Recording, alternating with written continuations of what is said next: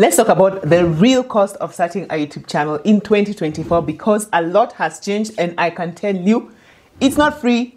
However, some of these things that will cost you to start a YouTube channel are easier to come about than they used to be before. And if you play your cards right, the return on investment is huge. So I'm so glad you're here, because on this channel, we're just deep diving into how to increase your income and influence with YouTube. And let's go straight to the first cost.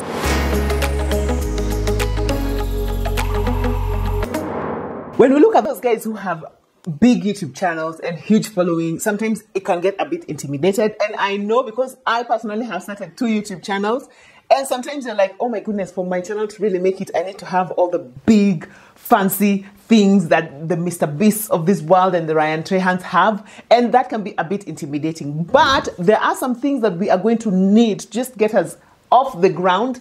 And these ones can be in the broad spectrum of really affordable or like way, way up there. But that should never be a reason why someone should not start a YouTube channel. I think the list for what you need to start is quite short. Just at the very beginning, it's very simple, very few things that you need. They can get you started. And then as your channel grows, you can keep improving. So the first cost that's going to cost you when you're starting a YouTube channel is basically just equipment. So thankfully, in this day and age, everybody has a smartphone, and I can assure you, with just your simple smartphone, you can start a very nice, very good, and very profitable YouTube channel. Because the most important thing is not actually the camera that you filmed your content on, but your skills of storytelling, how you're engaging your audience, how you're meeting their needs, how you're helping them and adding value to their lives. Let me tell you, your average viewer does not care whether your video is 4K or not, as long as they are entertained by it, as long as they are helped, as long as their life is easier because of it. So your basic camera on your smartphone should really be able to get you started. Another gear that is really important is lighting. As you can see right now, I'm filming during the day because sunlight is the best lighting ever.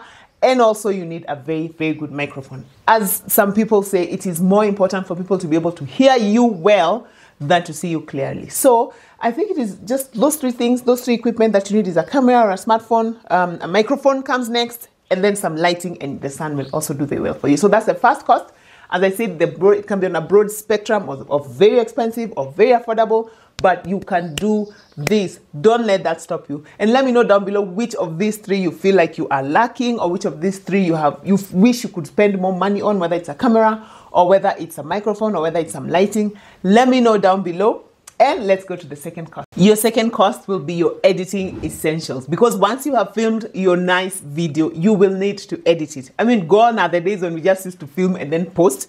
Because this is 2024, your viewer has so many options to choose from. So you need your video to kind of, look like you took some time to make it really nice for them. So editing is important. And thankfully, again, 2024, we have so many free options to choose from when it comes to editing. I love CapCut, there's InShot, there's so many, basically. I'll put a number of them here. Those are the free ones. But if you want to increase your options and the features that you want to add to your editing techniques and your editing journey, of course, there are those that you need to pay a monthly subscription or just buy once and install in your computer.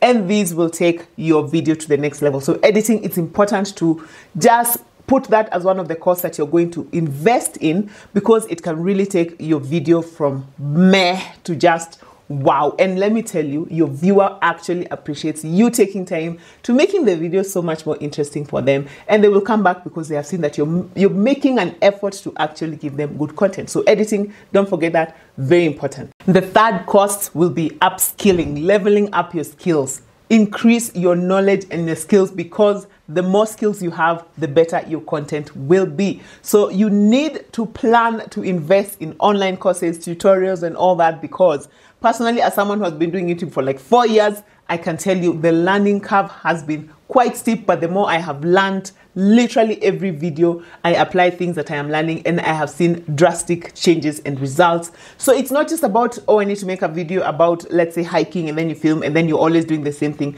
Actually, one thing I've noticed, especially on my other channel, is the viewers will normally comment and say, oh my goodness, your videos have really changed. I was with you from the beginning. They're so much better. The storytelling is so much better. The filming is so much better. The editing. So it's really, you can really tell that people notice that you're upskilling and you're actually putting in the effort to get better at it and make your content better. So focus on any courses that you can get. We actually have a fantastic masterclass that we need, has all the information that you might need to start and grow a YouTube channel to profitability.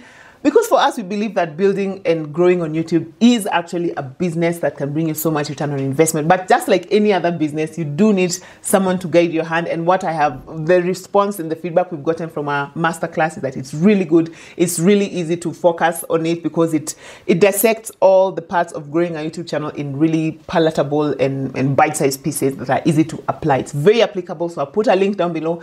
But however you get it, just upskill, increase your skills, because it's going to take you so much far in your YouTube journey. The fourth cost is one that I have struggled with, and it still costs me. I feel like it's one of the biggest costs when it comes to growing a YouTube channel. And once I master it, I feel like I'll be at a whole new level. But I'm still struggling with it 4 years later. And this cost is time and effort stroke energy. Because for most of us who are starting and growing YouTube channels, most of us have another job. Like for me, I'm fully employed. I have a full-time job. And then I have another YouTube channel, which has grown to almost 180,000 subscribers. And then I have this one. And then I have a family. There's a lot, and a business and all that. So the time and the effort to grow a YouTube channel it can be quite taxing, and that's, I think, for me, the biggest cost that I've found so far. However, what I also really, really love about it is that when you are willing to pay the cost of the time and the effort, the return on investment is astronomical. When I started my journey on YouTube, I never ever imagined that I would be where I am today, that it would open the doors that it has opened for me. And for me, I feel like that is so much worth all the sleepless nights. A lot of sleepless nights, guys. A lot of exhaustion. A lot of filming videos with red eyes. And, just being super tired. But it has been so worth it. Because I believe that nothing good comes easy. And all those guys that we see who have made it, they really put in a lot of effort. I mean, a lot of people say, I would like to be the next Mr. Beast and everything. But when I hear about what Mr. Beast has done to get to where he has done, I think there's a day he spent 1,000 days continuously studying YouTube for 8 hours a day. 1,000 days or something like that. Just some really crazy number. And I'm like, my goodness, that investment of time and effort is out of this world. And maybe that is, not maybe, of course, that is why his returns are out of this world. So for me, I just feel like I'd like to just tell any upcoming YouTubers, whether you're starting or whether you're thinking of starting a YouTube channel, it is so worth it. But I don't want to kid you. Let me not lie to you. It is not easy, but it is so worth it. It's just like starting a business. And I'm saying, no business is going to bring you $1 million in return on investment if you haven't spent quite a bit of time and effort on it, okay? So yeah, this is me pulling back the curtain. I'm telling you guys, it's hard work, but it is worth it. So time and effort, I think that will be your biggest cost. I don't know. Let me know whether you agree with me, because we still have one more cost that will tie all this costs together, and I think will make it easy for us as we progress with our YouTube journey. But yeah, let me know what you think about that time and effort part, because yeah, I'd like to know what you think about it. Okay, let's go to cost number 5. And cost number 5 is outsourcing, because as I said, the cost of time and effort or energy is so high. It is very, very high. And as your YouTube channel grows and as you grow in your journey, the only way to maintain that growth, honestly, I have found, is to be willing to outsource. Because I made another video just recently talking about why going full-time on YouTube is a scam at this point in time, in this day and age, in this economy. So unless you want to go full-time, and I've listed up very, very practical reasons why I don't think that is practical right now, at least at the stage where I am. So unless you want to go in full-time, the only other option is to outsource. So for us, we have outsourced video editing, but you can even outsource like thumbnail design. You can outsource, what else can you outsource? Like social media management and all that, to take away what is on your plate so that you're able to just commit and focus on creating the YouTube videos. Focus on coming up with nice stories. Focus on responding to your viewers and everything. So yeah, outsourcing is, and I know some people normally feel like, oh, I don't want to pay someone. And I always compare it to if you are starting a business, you know, like a brick and mortar business. You're opening a shop maybe and you want to sell shoes.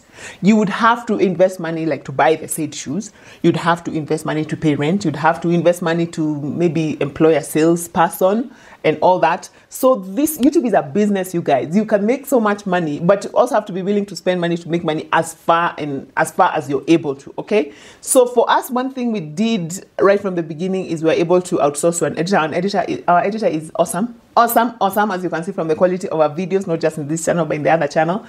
Highly recommend him. So he's been with us from day one.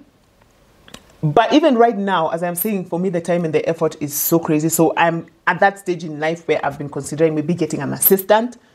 However, every time I think about it, I'm like, okay, so what would this assistant do?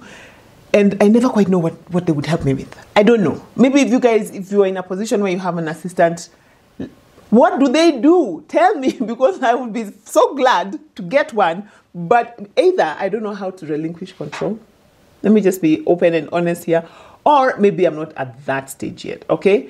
But I really would like to understand how to outsource for an assistant. But an editor, a thumbnail designer, a social media, all those, very good, very important, because they will free your hands to be able to do so much more, to create more videos. Because we did a video talking about how to achieve your 4,000 watch hours and 1,000 subscribers as fast as possible. And one of the things we said is to make more videos. So yeah, that would give you more time to do that and a whole host of other things. Okay. So yeah, those are the 5 costs. Let me know which one of these you are willing to pay right now, or which one you feel like if you invested in your YouTube channel, your channel could blow up.